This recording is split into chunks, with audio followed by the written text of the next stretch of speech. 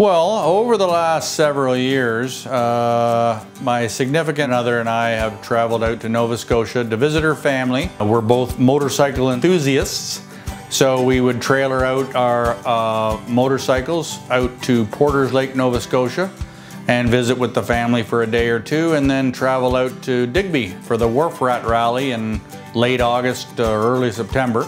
During the trips, naturally, being in the industry that I am, all the mechanical vans and the different brands and companies stood out as I was driving along, because that's what you think of when you're in the industry that I am all day long. So I've been thinking about this over several years.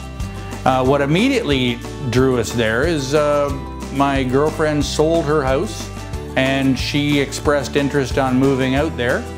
I've got a successful business here in Ontario, and I thought, well, how could we make this work? So I figured we'd go out there and we'd buy a house, which we have in Porters Lake, and I could start maybe opening up the Nova Scotia branch of Crose Mechanical to offer the level of service that we're proud to offer in Ontario and the Owen Sound area.